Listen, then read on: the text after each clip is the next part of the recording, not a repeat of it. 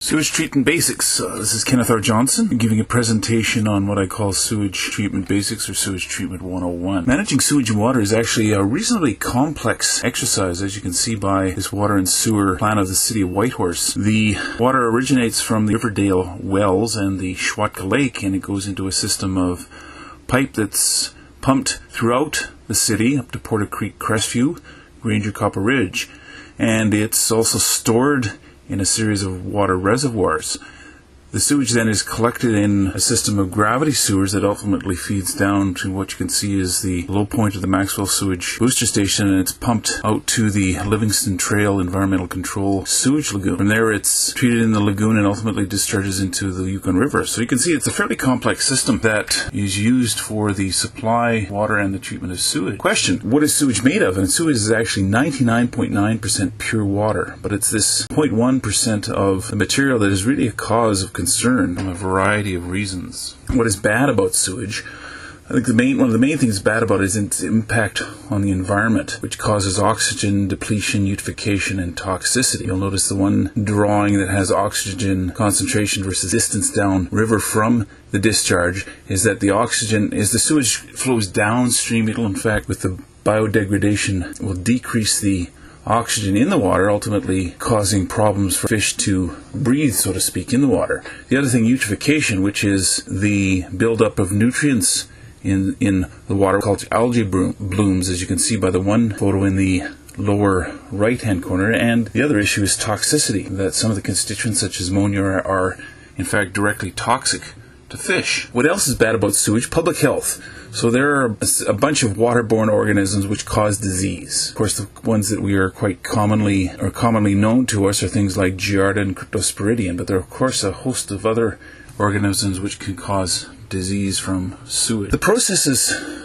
that are used to treat sewage, the initial ones are called preliminary and primary treatment. Preliminary treatment is really a coarse screen that removes what I call the bicycles and 2x4s, which is really the removal of large solids by coarse screens. Primary treatment is the removal of solids, small solids, by gravity or fine screens. So you'll see the photo in the bottom one is actually a gravity settling pond, but you can also use very fine screens to remove the solids as well for primary. Then there's secondary treatment, which is best described as the removal of biodegradable components of sewage with air injection and mixing. And really what you're allowing to the bacteria, the bugs that are in the system, is you're giving them an environment where they can basically consume the nutrients or the biodegradable material in a sort of an ideal conditions. So with air injection and with mixing, the bugs in the sewage consume the biodegradable material. And what happens with this then is that you want to separate the bugs from the liquid after that, and you put that in another sort of settling pond where gravity then separates the water from the solids. And then finally you've got tertiary treatment, where you remove the nutrients with bacteria or chemicals.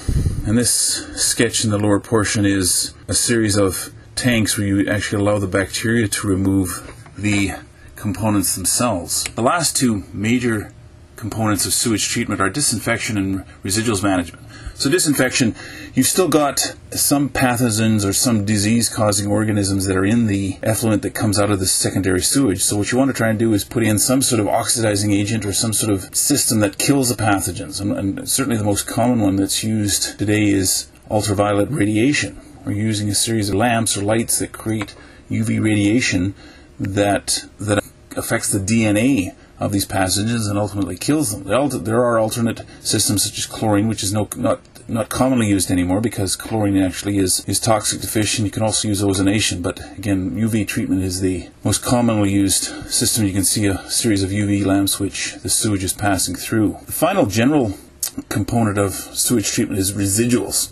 So as I mentioned before, you're separating out solids from the liquid in the sewage at various stages in the sewage treatment process. So these solids are actually are biodegradable material into themselves. So of course that in itself contains pathogens and can be quite stinky. So what you want to do is you want to stabilize these solids and dispose of them once they've been removed by the sewage treatment. And there's a whole variety of processes you can do that. The photo in this slide shows the bagging of sewage solids in Pangnerton up in Nunavut. Lagoon systems work very much the same as the mechanical system that we just described, and nature will provide complete sewage treatment. But what you're doing is relying on sort of Mother Nature and the elements there to do the same sort of things. So you put the sewage into a pond, and you've got sunlight, energy, and wind that it provides the mixing and air that is required for the actual biodegradation that occurs normally in a mechanical system. So you can see you've got a sort of different zones within the lagoon system that occur with aerobic activity, anaerobic activity in the facultative, and then sort of a sludge layer at the bottom. And at the same point, with the sunlight, you've also got ultraviolet radiation that comes from the sunlight and will act as a disinfectant to the pathogen organisms as well. So a lagoon system works quite well for sewage treatment, but it certainly isn't as efficient as a mechanical system, so you require a much larger area of land for the lagoon to function. So with the lagoon systems, or aerated lagoon systems, you've got the preliminary, primary, secondary, tertiary, and disinfection. So in this slide here, we've got all the that were previously described with the mechanical system. So you've got the ponds in the upper left-hand side, which are the primary system, where the solids are allowed to settle out. And then if you look down, you'll actually see air that's being bubbled into two series of lagoons, and this is where you get the biodegradation, where you're introducing air and you're mixing and you're allowing the biodegradable material to be consumed with the air and mixing and consumed so that you get rid of the biodegradable material. And then sort of the final cell that's on the right hand side of the photo, you see it's a sort of quiescent, so it's allowing some settling and also allowing for sunlight to penetrate and provide some disinfection. And then from the discharge from lagoons such as this could include a UV system in addition just to the pond system you see on the right hand side. So, but going back to the mechanical system process basics, so we've got preliminary and primary. You see it coming into this sketch. So the raw sewage comes in, it goes through a series of screens, and it can be ground up after the larger solids, so that once you can actually remove grit or some of the sand type of materials before it goes into the primary clarifier, which is on the right hand side. Then from the primary clarifier, it moves on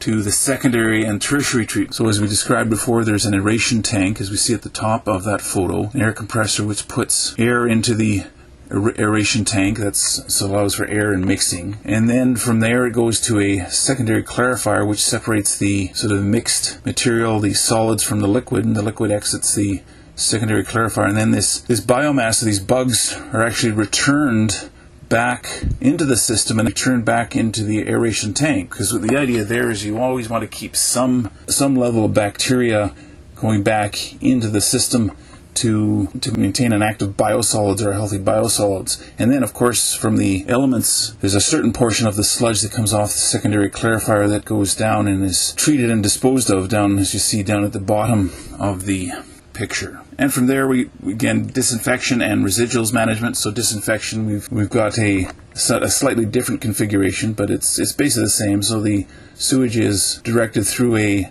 series of ultraviolet lamps, as you can see from here, and then it goes through the ultraviolet lamps and the disinfection occurs. And then, of course, last but not least is the residuals, which are collected and have to be managed or stabilized and disposed of. And this is the overall system again, just in the full sketch. So you've got raw sewage coming in, screens, grinding, get rid of grit, left-hand side. Then you've got your primary clarifier, where you see some sludge going out the bottom of it, and then the primary effluent going off to the aeration tank, where air is introduced.